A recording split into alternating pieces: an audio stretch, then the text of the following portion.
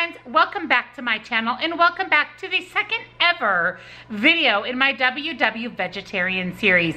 This recipe is so incredibly delicious. It is comfort food, it is indulgent, it is amazing, and it is vegetarian. So if you want to see what I have in store for you for another WW Vegetarian meal, then just keep watching.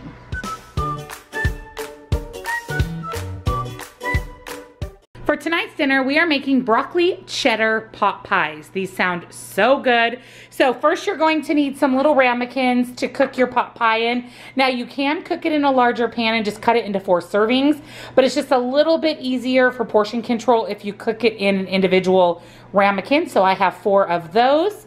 You'll also need some low-fat milk, or you can even use almond milk or a milk alternative, but I'm gonna do Fairlife fat-free milk, non-stick cooking spray, flour, salt and pepper, and the original recipe called for cayenne pepper. I don't even have that. I'm definitely not a big spicy food person, so I'm gonna sub the cayenne for Dax Original Red. I love Dax. This one does have a little bit of a kick, definitely not as spicy as cayenne, but Dax is amazing. It is 0 salt, all natural, no MSG, nothing artificial, so it's great before weigh-in because it does not cause you to retain water, but it is packed with flavor. I mean, amazing, so incredibly delicious. So this particular one, the Original Red, and this is a good sub for any type of cayenne pepper. This one has dehydrated garlic, paprika, spices, dehydrated onion, mustard, and then just a little bit of anti-caking agent. So I love Dax. If you're interested in picking them up, they have over 20 spices. You can use my code here on the screen and you'll receive 10% off and free shipping. So I highly recommend Dax spices. I have them all and I love them all. So we're gonna be using the Original Red. We're gonna do a mix of fat-free cheese and Trader Joe's organic mozzarella cheese. That just kind of helps cut down on the points. You'll also need some puff pastry sheets, an egg, and lastly, a huge, ginormous bag of broccoli. So let's get started on tonight's dinner. So the first thing that we're gonna do to get started on our pot pies is we are going to put 1 cup of our Fairlife or our skim milk into a large pan. Make sure you're using a large pan because we are gonna be adding in our broccoli and everything as well. And then we're gonna put in 3 tablespoons of flour, and we wanna just let this cook down, whisk it constantly until it has started to thicken, and then we're gonna add in our cheese and our spices. Once your flour and milk mixture are nice and thick, and it is thick, we are gonna go ahead and add in our cheese. So I have 4 ounces total, 2 ounces of fat-free and 2 ounces of mozzarella. Now, the recipe says that this is going to be really thick, which it is, but once we add in the broccoli, it will help thin it out. So I'm just gonna whisk this until the cheese is nice and melted, and we'll add in our broccoli. After your cheese has melted, we are gonna add in broccoli and more broccoli. So we want about 4 cups of broccoli. I steamed the entire bag that I showed you. I'm probably not going to add it all in, but I'm gonna put about 4 cups worth of broccoli, give it a quick stir, and then we'll add in some seasonings. Once you've mixed in your broccoli, I added some salt and pepper, and we're gonna add in the star of the show, our Dax. Give this another quick stir, and then we're ready to assemble our ramekins.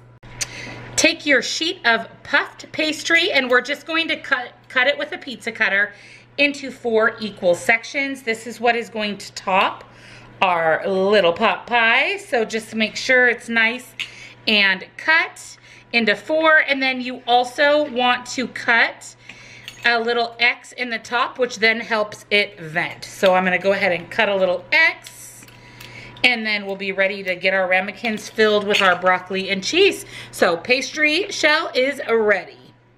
So we're gonna spray our ramekins really good with nonstick cooking spray. And then to that, we have our delicious broccoli and cheese mixture. And we're just going to divide that evenly amongst the 4 little ramekins. And then we'll top it with our puffed pastry shell. You guys, this looks amazing. I'm so excited for this. You have no idea. So we'll get these nice and filled, and then we'll add our pastry.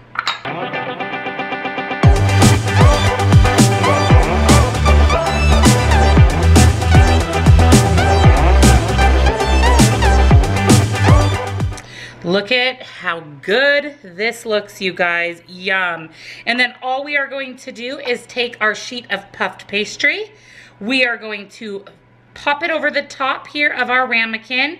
I'm just gonna go ahead and kind of push the ends of it into the ramekin dish.